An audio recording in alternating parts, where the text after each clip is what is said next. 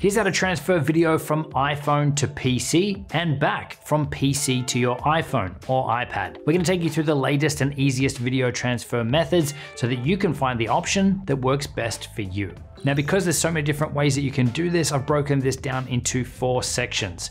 The first will be using the cable. The second is over Wi-Fi. The third is using some sort of external storage. And the fourth is transferring your files over the internet. Now, I strongly recommend that you stick around to hear out all the options so that you're leaving here with the best one for you and for your use case. One last thing before we jump into it, there is a setting on your phone that you do want to be aware of. So go ahead and open up settings on your phone, then come down to photos, and then right down the bottom here where it says transfer to Mac or PC, we've got the option here to transfer our original files, so keep originals, or we can have our phone during a transfer automatically convert our file to a more compatible file type if it thinks it's necessary. So if you do find you're transferring your files and things are changing or that things aren't compatible on your computer, then you can come in here and you can adjust that setting. For me personally, I just leave this on originals. So first up now, we're going to transfer our files using the cable. So you want to go ahead and connect your phone to your computer using a USB cable. Usually at this point on your phone, you will get something pop up, either asking you to trust the device or allowing you to share your files and folders and things. So we want to hit allow or trust. And then over here on the computer, straight away, you can see that this has popped up. It already says Apple iPhone, and we have our internal storage there that we can access. Now, if you're not seeing that, then you can go ahead and open up an Explorer window. You can scroll down on the side here until you see Apple iPhone, and then you will see what we're seeing here. So if we double click on this, then we see a bunch of folders in here. Now, these are actually dates. So we can see 2023, 10. These ones are recent at the time of shooting this. So for instance, if I open up this recent folder here, in it we can see we've got our photos and we've got videos that were taken in this month. So to transfer them from here to our computer, we can literally just drag and drop them. So if we want this video file here, I can drag that onto my desktop. It's going to go ahead and copy that for us. And then that file is over on our computer. So we could open this up now and we can play back that video. So the process works exactly the same for photos as well. Let's grab this image, drag it to the desktop, and we can then go ahead and open it up because this file is on our computer. So this first method though is only going to allow us to get stuff off our phone.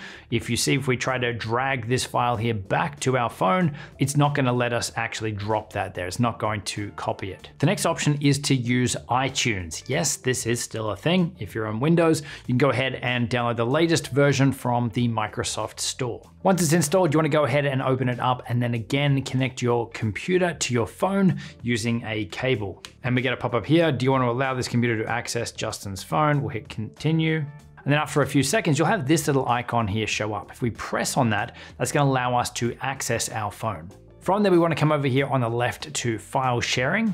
And then we can see some of the apps that we've got installed that will allow us to transfer files through those apps essentially. So in this case here, I'm just going to pick Google Chrome as our app to transfer files. I can then go ahead and grab my files, say these 2 clips again, and I'm going to drag them into this area here. We can then see that these are copying these files over to our device. So then back on your phone, to access these files, we want to open up files. We can then choose on my phone. Let's open up the Chrome folder here because this is where we transferred those files to, and we can see straight away that those files are there. So from here, we can transfer them to other areas on our phone using the Files app, or we can save them to our Photos area of our phone too. If we just press on one of them, we can then press the Share button down the bottom left, and we can choose Save Image. We can then go Done. Likewise with the next one. If I want to save that back to my photos, I can press share, come down here to save video. And if we go ahead and open up photos now, we can see the 2 most recent clips there are the 2 that we just transferred. Now this works exactly the same back the other way as well. I'm going to hit select here. I'm going to pick 2 files, this one and this one. I'm going to choose share. Then I'm going to scroll down here, but this time I'm going to pick save to files. It's then going to ask me where I want to save them. So I can go back out of this now. And I can choose that Chrome folder and I can hit save. And then back over on the desktop, we can see that we've now got those extra files here as well. So I can just select those. I can hold down Control to select multiple clips, and I can just drag those back out to my desktop. And we can see now those clips are now back on our computer.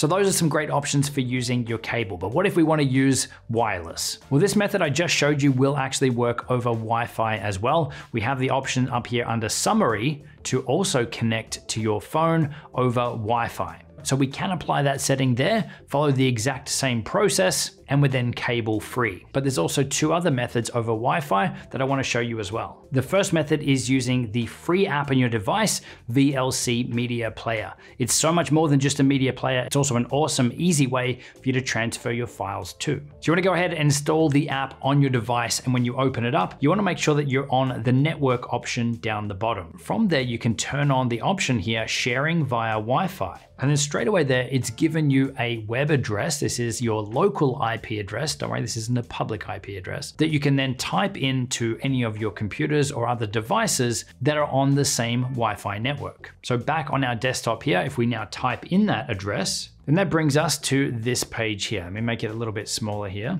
because on this page, we can drag and drop files here and they're going to transfer to our device. So I can grab this video clip here again and drop it up here into where it says drop files. And we can see that that transfer is happening. So this is totally wireless. In a lot of cases, you might find that this might not be as quick as using the cable, but it also depends on what it is you're transferring. So now that that transfer has happened back on our phone, again, we can open up the Files app. We can choose on my phone.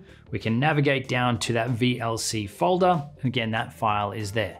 Now, one thing to note is if you do just tap on that file there, it is going to open it in VLC. So in order to save it to your photos or to move it around from there, let's go back to the Files app. We want to long press on it and then come down here to share, and then we can save the video from there. So it's just an extra step. But we also have the ability to transfer files back the other way from here too. So if we go back to our Photos app here on my device, let's come up here and pick a different video, maybe this one here. I'll then choose share. We're going to choose save to files. Let's go back to on my phone. Let's scroll down here, and this time we're going to pick the VLC folder. Now, when I hit save on here, we come back over to the computer. We can refresh that page, and we've got our video file down here. We've actually got both of them that we can access from here, from our device. So if I just click on that as if I'm going to play it, that's going to start downloading that file to our computer, again over Wi-Fi. And then we can open that file up to show you that that transfer has happened. Now, there is one more method if you do have a compatible computer.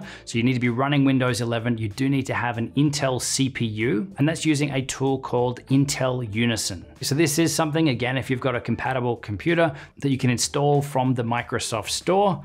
Unfortunately, it's telling me that my computer is not supported here, so I can't show you this. But essentially what it does is create a wireless link between your computer and your iOS or your Android device, where you can not only transfer files wirelessly, but you can also remotely control and manage your device as well. So if your computer meets those requirements, then this could be a good option for you as well. The next option is using external storage. Now, depending on which phone you've got a couple of different methods here as well. If you've got a phone with the Lightning connector, you can grab a little adapter like this one, which is a Lightning to SD card adapter. You can also get Lightning to USB if you want to use a USB memory stick or a portable hard drive, or if you've got one of the newer iPhone 15s, then you can plug in directly a USB-C drive. But the idea here is we're going to transfer files to and from our phone using some sort of external drive or memory card. So I've got an SD card here. I'm going to put it into the adapter.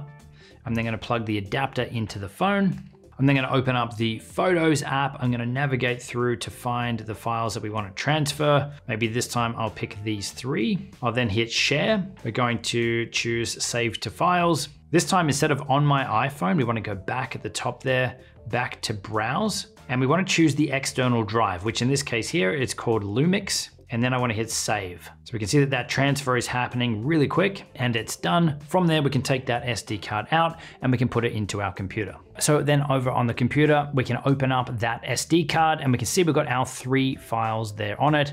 From there, we can drag and drop, we can copy and paste, transfer our files. And again, this also works back the other way as well. Let me grab these 3 files here. Let's drop them on here. We can then inject that card or that storage, put it back into our phone, go back to where we can see our drive here. Again, this one's called Lumix, and we can now see that those other files are on there. From there, we can follow the same process that we have previously to save those files to our device. So select them, hit share, and choose save video. The other option that you've got for transferring your files is over the internet using some sort of cloud-based service. And hey, there's one already built into your iPhone called iCloud.